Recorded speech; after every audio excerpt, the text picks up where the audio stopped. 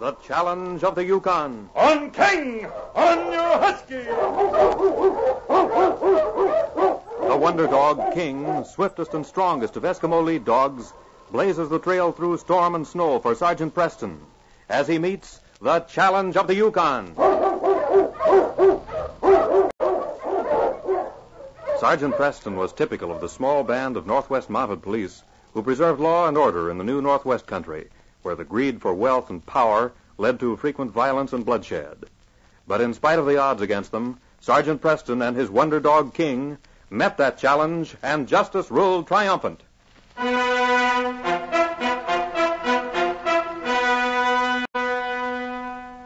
8-year-old boy stood in front of the Gold Nugget Inn on the main street of the town of 40 Mile. He held a small, active puppy on leash as he watched two men unload their sled. The corner of a blanket on the sled flapped in the wind, and suddenly the pup leaped toward it, pulling the leash from his young master's hand and attacking the blanket with vigor. Frisky! Come back here! Get away from there, you mutt! You big bully! Don't you dare kick my dog! I'll punch your stomach in! Hey, you little brat, quit it! I'll teach you. Slip, don't hit him. Stop it! Look out, Slip. There's a big husky. No! Take him off! Get away! Come, King! Stop it, fella! Get back here! Take him away! What's going on here, anyway? He's bad.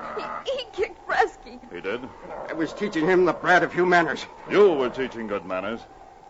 All right, Jimmy, get your dog. I'll ride you home in my sled. Oh, thanks, Sergeant. Here, Frisky.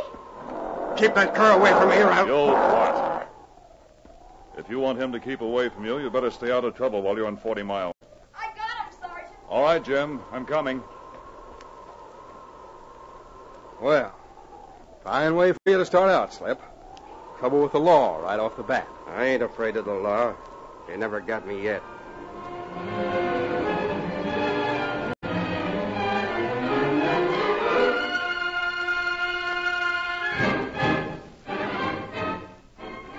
Jimmy lived with his grandmother, whom everyone called Ma Baker. She was a rugged but soft-hearted old woman, and her restaurant at the edge of town was the most popular eating place in the community. As Sergeant Preston and Jimmy entered, they found her talking to an old prospector. King rushed in eagerly as they opened the door, as Ma Baker was one of his favorite people.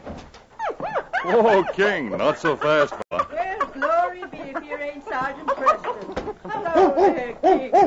Glad to see you. Hello, Ma Baker. King, stop it. You don't have to eat her up. Oh, now you let him alone. He knows I got all kinds of bones saved for him in my kitchen, don't you, boy? Eh? You spoiled him, Ma. I'll get him for you in a minute, King. Just you wait. He sure is a big fella, ain't he? Oh, Ned, this is Sergeant Preston. Sergeant, this is Ned Dolan, old sourdough from way back. Howdy, Sergeant. Howdy, Dolan. And Ned, you remember Jimmy, my grandson. Just a little shaver when you seen him last. Hello, Jim. Sure I remember him.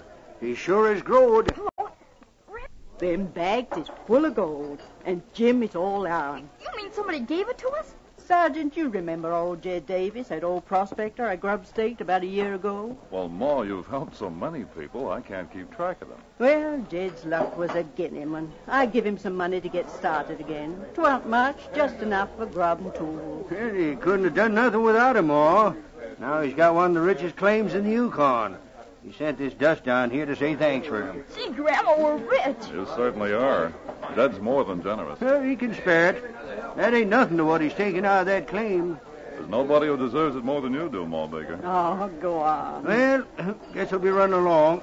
Want to see some of the boys. You want to celebrate a little, you old coot. Well, I can't say as I blame you. Come back here later if you can navigate, and I'll give you some supper. I'd have to be unconscious before I'd miss one of your meals, Ma.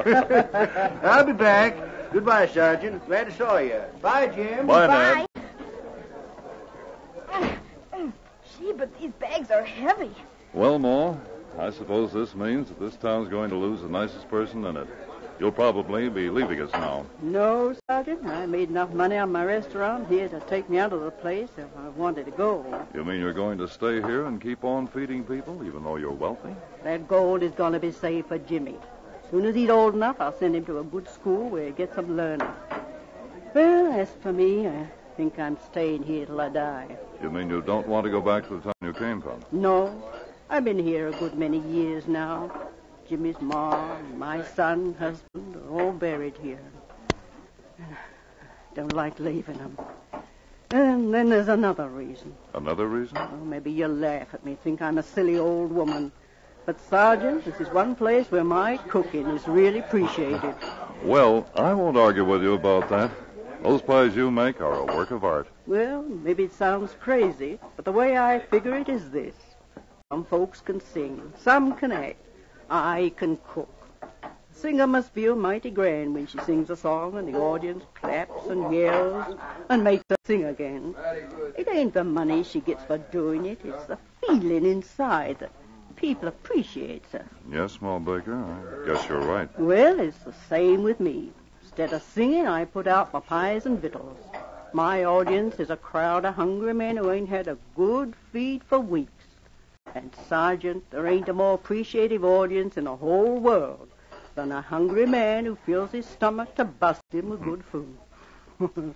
I'd sure miss it if I left these parts. You're a wise woman, Ma. Well, bless us. King thinks I'm a mighty thoughtless one. You want those bones, don't you? Now, don't let him bother you, Ma. I got to see if Keela's put those pies in the oven yet. Keela? She's a young Indian girl who comes in to help me. I suppose you'll be coming in for supper, won't you, Sergeant? You bet I will, Ma. My mouth's been watering for one of your pies all the way from Dawson. Come on, King. I'll get them bones for you.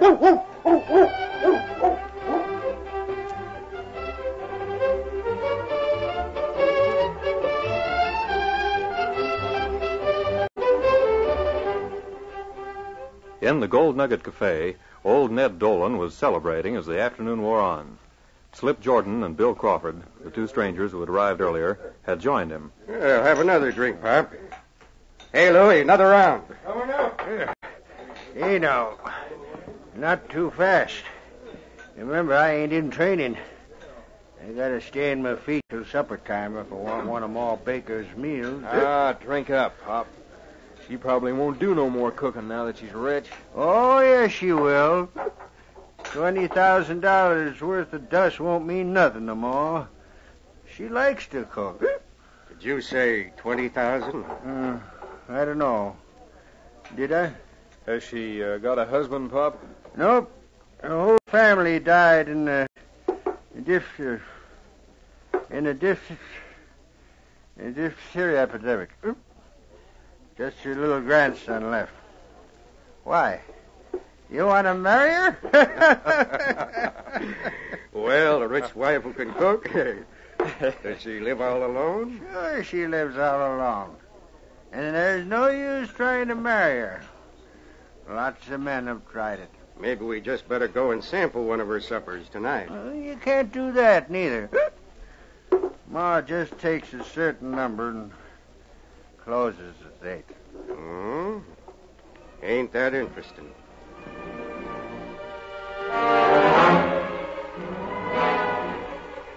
That evening, Slip Crawford and Bill walked toward Ma Baker's cafe in the darkness. You think she still has the gold in her place? Yeah, she must have. She ain't had time to take it anywhere. I'm worried about that Mountie, Slip. Right here in town with us. Oh, quit thinking about him. We got the sled and dogs all ready. We'll tie and gag the woman and the kid. We'll be across the border before morning. It ain't far. You think she's alone? Well, the place don't look as if there's anybody here. Well, hello there, stranger. I'm sorry we're all closed up. There ain't a scrap left to feed you. Come in, Bill. We didn't come for food, Ma Baker. Boy, you're the one who kicked Frisky today. You get out of here. Jim. That's enough out of you, kid. But, Grandma, he's bad. We shouldn't let him stay here. Get that kid, Bill. Go away. Here, you. Don't you touch that boy. Maybe or you I'll- didn't see this gun, Ma. You better stand where you are. What do you want? Don't you dare hurt my Grandma. Let go of me. Shut up, kid. Stand still or I'll We break heard your- you got quite a fortune today, Ma Baker. Now, if you're willing to be reasonable and share it with us, maybe there won't be no trouble. You mean you're trying to rob me? Why, You wouldn't want to see down. your grandson get hurt, would you? Where'd you hide that gold? You ain't gonna get it. That gold belongs to Jimmy, and I won't give it to you. Oh, yes, you will. You better get out of here in a hurry. Sergeant Preston, the Mounties, coming here to get a pie I promised him. So you better get. Sergeant Preston. Slip. Maybe we better get out of here. Hey, what's that? Bill, peek in the back room, see who's there. That's Keela, the Indian girl who helps wash dishes. And don't you scare her to death. Yeah, that's right. She's washing dishes. Fine. We can use her. One way we can make sure that Preston won't come here for his pie No, is to send the pie to him. Now, come on, old lady, and no fancy tricks neither. Tell that girl to take a pie to Preston, and then to go on home and not come back. Bill will be watching you through the door. If you try to tell her anything else, there's no telling what'll happen to your grandson in there. You big bully. Quiet, Jim. I'll send the pie to Sergeant Preston.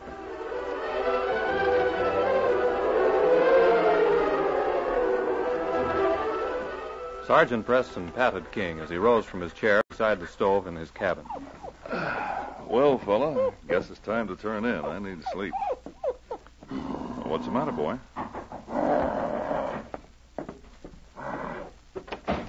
Hello? Here your pie. My what? Won't you come in? No, me bring pie. Me Keela. Work for Ma Baker. You mean Ma Baker is sending me a pie? Well, I just left there a couple of hours ago. Why would she... She say, take pie, Sergeant Preston. Here. Well, that's nice of her. Thank you, Keela. Goodbye. Good night, and thank you. Well, fella, you want some? This is a special treat for us. I wonder if this is a pie. It's so heavy. Yep, it's a pie, all right. Come on, fella, let's have a piece. Why, this isn't... Oh, I guess we don't eat pie tonight, fella. Ma Baker must be in some kind of trouble. Come on, boy. We better get over there as fast as we can.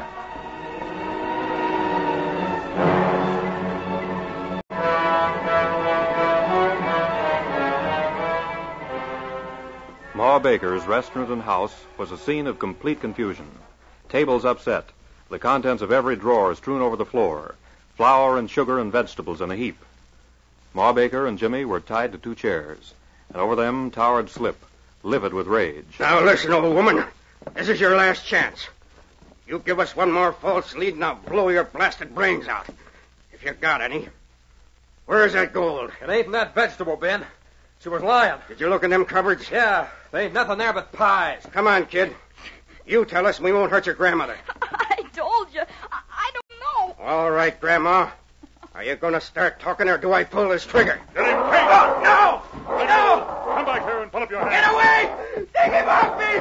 I'll kill you, you cur! Take him away! Take him away! All right, boy, hold him there. I got this one. Now you, get over there beside your partner. Sergeant, I knew you'd come. All right, King, let him up. Well, no wonder King was so eager to get you. This is the second time we meet. Get up. I'm handcuffing both of you. Gee, Sergeant Preston, King knew he was bad just as well as I did. How did you get here? You got my message? Message? Yes, Ma. I'd heard of 4 and 20 blackbirds baked in a pie, but when it came to a pie filled with gold dust, I thought I'd better investigate. Here, let me untie you. Watch him, boy. Gold dust in a pie. I didn't have time to take it to the bank, so I covered it with pie crust. All them pies in that cupboard. It takes a smart crook to fool you, Ma Baker. And there ain't any that fool you and King. Sergeant, I don't know how to thank you. Oh? Well, I'll tell you how, Ma. Tomorrow when we come for dinner, you see that we got a pie from the right shelf. We like her cooking better than her gold dust, don't we, King?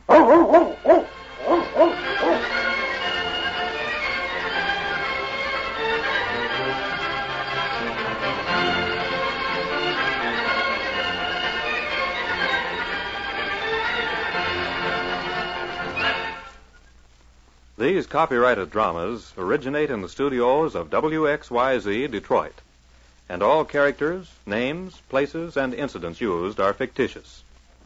They are sent to you each week at this same time. This is Bill Morgan speaking. This is the Michigan Radio Network.